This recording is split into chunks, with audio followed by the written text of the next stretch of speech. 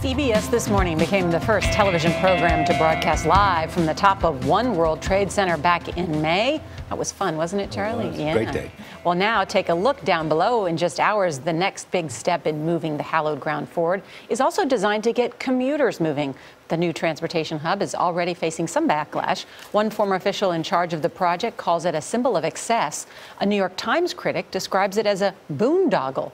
Others call it a lemon with the focus on dazzle over details. Well, Michelle Miller's there. She's outside this massive structure that's just across from the 9/11 Memorial in Lower Manhattan.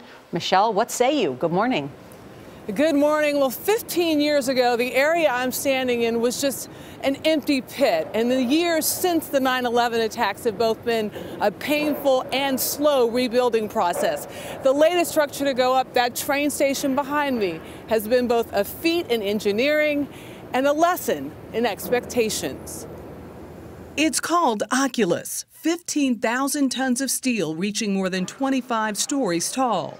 Famed architect Santiago Calatrava designed the hub to resemble a bird rising. Its archways will house 11 subway lines, and officials estimate 250,000 commuters every day. What first struck you about this design? Well, I really like the interior space the best, actually. Paul Goldberger is a contributing architecture critic for Vanity Fair. A democracy should be building important buildings for people. It's nice to arrive in the city in an exhilarating place that sort of gives you a lift. You know, I think those great moments are sort of like the exclamation points in the city.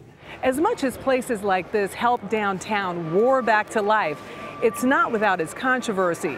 This structure is billions over budget and at least 5 years behind schedule. When the hub's design was first unveiled in 2004, officials estimated it would cost around $2 billion. But after rushed design changes, water leaks, and Superstorm Sandy in 2012, the finished product will cost almost twice as much, coming in at $3.9 billion. The hub's governing body, the Port Authority of New York and New Jersey, called the project challenging, but added it will serve a vital transportation need for the region while becoming an important landmark. It was a very, very ambitious, difficult design. Yes, it cost a lot. Yes, probably it should have cost somewhat less. But in fact, exciting, innovative architecture is forever. Officials are hopeful this landmark will also prove to be an economic engine. Within these public atriums is over 200,000 square feet of potential retail space.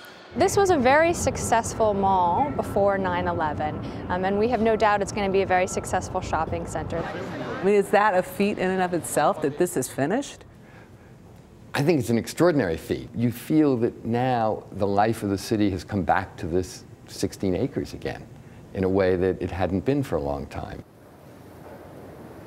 This hub is only partially opening today. Several more corridors will be opening in later weeks. Officials here didn't want a huge unveiling, and although the commuter paper has it as front page news, there will be a very small ribbon cutting later this afternoon. Soledad?